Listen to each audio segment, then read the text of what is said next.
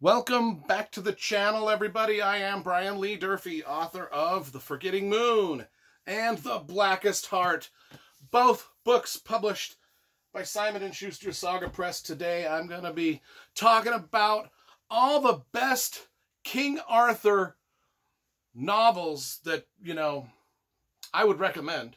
It's why I wore my Stonehenge shirt. I bought this at Stonehenge in the gift shop when I was at Stonehenge.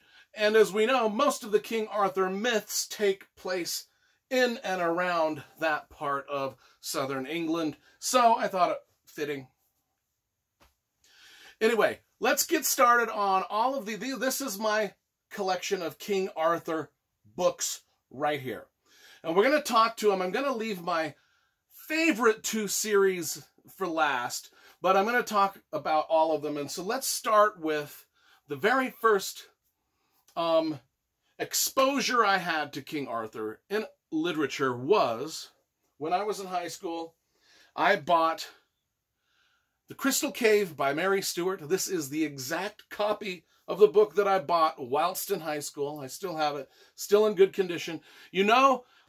We always review the covers, so we're going to talk about a little bit about the series itself, but we're also going to kind of critique the covers. I like these covers. Got this very, very nice late 1960s, early 1970s sort of styled illustration. And then in book 2, actually I don't know if this is book 2, 3, or 4. I know this is book 1. But in this book, The Hollow Hills, we've also got kind of this framed illustration. And then in book, I don't know if this is book 2, 3, or 4 either, but it's also got kind of the same theme with the illustration on the cover. And then book 2, 3, or 4 again, it's got this great. And so together, if we put them together on the shelf, they look like a pretty good matching set, except for book number 1, which doesn't fit at all. But, what can you do? We'll give it about a B+ for the covers, just because we would have given them an A, but the spines here don't all match. It's kind of like, 75%, We got it 75% right, publisher, and 25% fucked up. Now, The Crystal Cave is kind of, it was, like I said, my first exposure to King Arthur literature. I loved it. It's not young adult, but I wouldn't say, I think it's kind of like between young adult and adult in tone, and it's kind of PG-13. It's just it's a very gorgeously well-written story of the King Arthur myth. There's nothing extraordinary about it, other than it was, I think anybody that reads them will enjoy them. They're fairly straightforward. Very, very well written. Now let's talk about the second King Arthur book that I ever read, and that was The Mists of Avalon by Marion Zimmer Bradley. This one was, the author herself is very controversial. I think the book is extraordinarily well written. It's told from the female perspective of all the female characters that are involved in the King Arthur myth. So if you like a book that takes that approach, I've only read this once. Again, I read this when I was probably freshman or sophomore in college. Now, my third exposure to King Arthur was when I started to collect the Stephen R. Lawhead Pendragon cycle of books. There's 5 books in this series. They start with Taliesin, which takes place, this is Merlin's grandfather, and it takes place on the Isle of Atlantis, and he's sort of a bard. Thus we've got the harp icon. And then book 2 is about Merlin as a youngster. And then book 3, of course, we get introduced to young King Arthur. And then book 4, it's more King Arthur stuff. The book is called Pendragon. And then book 5 is called Grail. As you can imagine, they go on a quest for the Holy Grail. These also are very well written. Gives you a very good look at medieval life. And look at the spines. As far as the spines go, we got to give it an A+ because they all look like they're part of the same series. It just looks good on the shelf. And then of course, the covers all have the same theme. So we're going to give the covers a rousing stand-up ovation, because of all the series that I've got, this one's the only one that did it right as far as cover artwork and spines go, and keeping them consistent. And it's a very, very, very well written, very PG rated though, because Stephen R. Lawhead is kind of a his stuff sort of leans towards the Christian end of things, which is fine, very good. So then I also read in high school, not high school, college. I also read Le Morte d'Arthur. I've got 2 versions of that here. I've got this nice hardcover here, and then this little paperback. Le Morte d'Arthur, one of the very first books by Sir Thomas Malory. I think this was written in, and I should have done my research on this, but it was written, God, in like the 1300s or 1400s or something. This is old stuff, and it reads like old stuff. It reads as if King Arthur was written by the same guys that wrote the King James version of the Bible. It's very set up in scriptural language with lots of these, thous, thys, and where and all that stuff. Very can be a slog if you're not into that kind of writing. If you don't want to read King Arthur via King James version scriptorial speak, you might want to stay away from this version of King Arthur. But if you do read it, you're in for a treat, because it's probably the most complete story, the most complete telling of the King Arthur myth, if that makes sense. I mean, everything is in here. Every single knight of the Round Table is mentioned. Every single myth and legend is mentioned. And every quest that they ever go on is mentioned. So if you want that, and then another book that I read whilst in college was King Arthur and His Knights by Howard Pyle, the great illustrator Howard Pyle. The problem with this book is, at least the problem with the version I've got, is Howard Pyle did some magnificent illustrations of the King Arthur story when he did his King Arthur book. They're just not in this book that I have. The illustration, which is kind of why you would want, if you have a Howard Pyle King Arthur book, you would more than likely want one that has all of his illustrations in it. This one doesn't. So we give it a flat F. And it's hard to find books with all of... I mean, now he does have a few of black and white illustrations that he's done, but he's got dozens and dozens of color illustrations that I've got in my Howard Pyle art book, which I can look at those in the art book, so I know what they are. But anyway... this one, I wouldn't really recommend anybody getting this version of the book. It's a little bit of a waste of time. Also in college, I read The Once and Future King by T.H. White. This is kind of almost like a real fairy tale childlike version, very naive version of the King Arthur myth, where rabbits talk and animals talk and things like that. It's like King Arthur as if it was set in Redwall or Watership Down or something like that. But it's got some great interesting things going on in it, and it's also very well written. Now, we've sort of went through the history of which books I read when, like in high school, college, this, that, and the other. Now let's talk about my 2 most favorite King Arthur series. And so let's start with the Bernard Cornwell Warlord Chronicles, which begins with the Winter King. And not only that, but one of the reasons these are special to me is because I got these all signed to me by the author, because I have met Bernard Cornwell. Now, if you want to read, this is the trilogy. It's the Winter King, The Enemy of God, and Excalibur.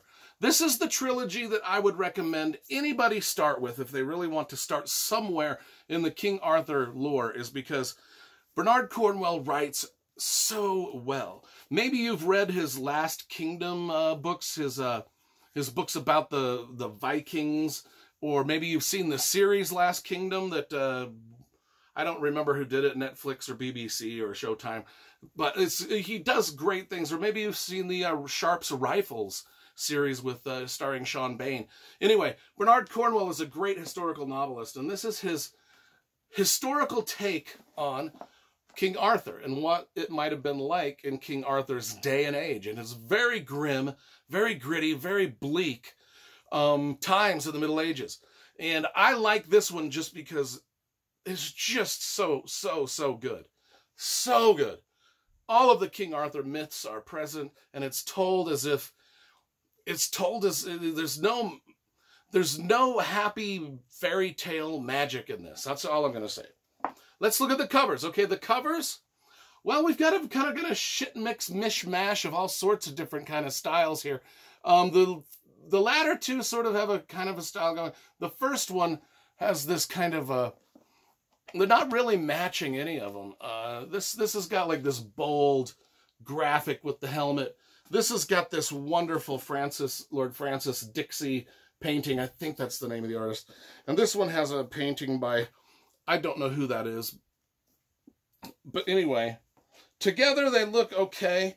But if you check out the spines again are just a cluster of stuff that don't go together at all. But that's all right. I mean, we'll just assume that, you know, whatever, it is what it is. Can't do nothing about it.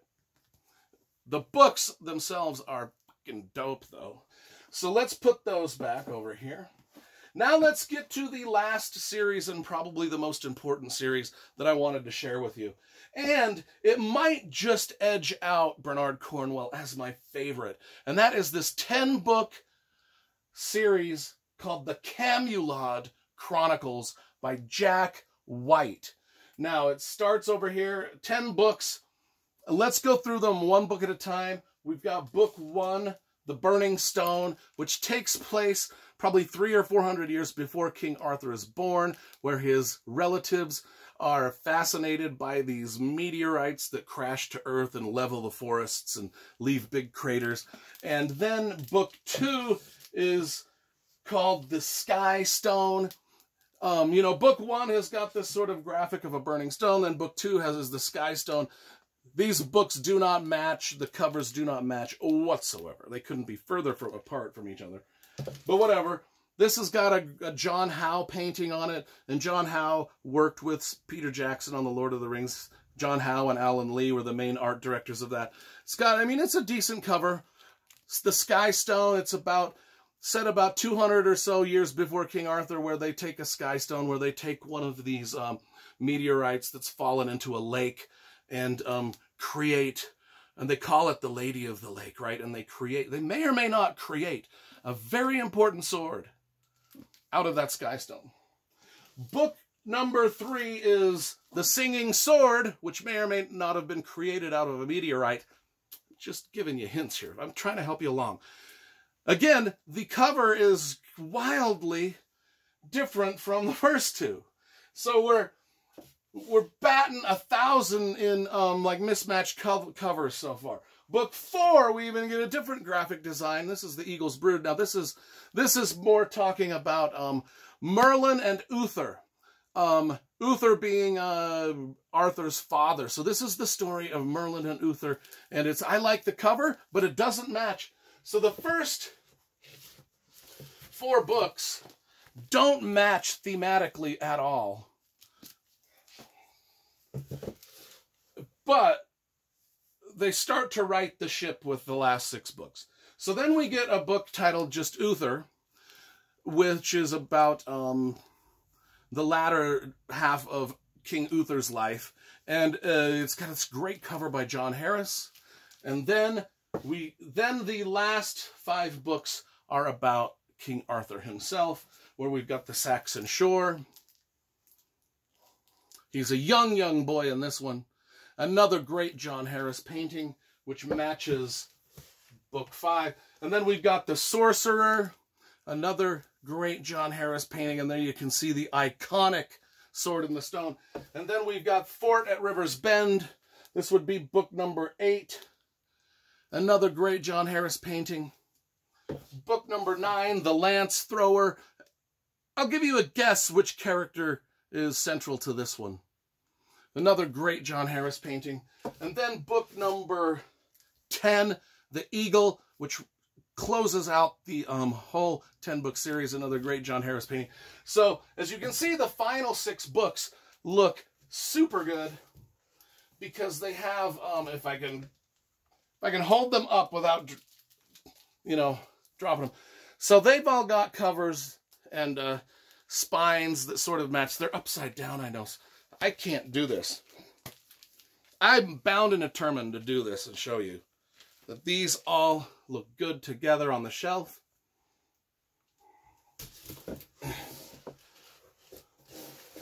The first 4 books are sort of the bastard children of the 10 books. But anyway, together they create a magnificent 10-book series on King Arthur. And maybe you've seen my review of these first 2 books where I talk about how just Jack White encapsulates everything he knows about medieval history and medieval life and how grim and bleak it could be to live in those days and ages when King Arthur was, you know, rumored to have lived. And he takes this King Arthur story and he really boils it down to, what would it have been like if King Arthur was a person and people thought he was magic? What if people thought that his sword was magical and that things that Merlin were doing was magical? But let's say all of it could be explained by natural phenomena. That's what I love about the story, is there's no magic in it. But every character desperately, desperately believes in magic because they've seen these meteorites and these sky stones and these swords that just have different properties to them, and the clever ways in which King Arthur pulls the sword out of the stone when nobody else can do it. And Jack White describes that whole scene in a way that makes sense. Like, you can be like, oh, I can see how people would be fooled into thinking that was a magical event, when really it was just a trick of Merlin. Like David Copperfield's magic act in Vegas. We know it's not magic. It's all sleight of hand. And that's kind of what we've got here. Merlin is a trickster. He is a magician in a way that we know magicians, in that it's all behind the scenes tomfoolery. Okay, so that's why I love this series of books. I love it, love it, love it. These are my King Arthur collections. So if you can think of any that I missed that I might want to buy someday, just please drop a line. If there's something here that looks interesting to you, go ahead and pick it up. But that is my King Arthur Arthurian Legends book collection.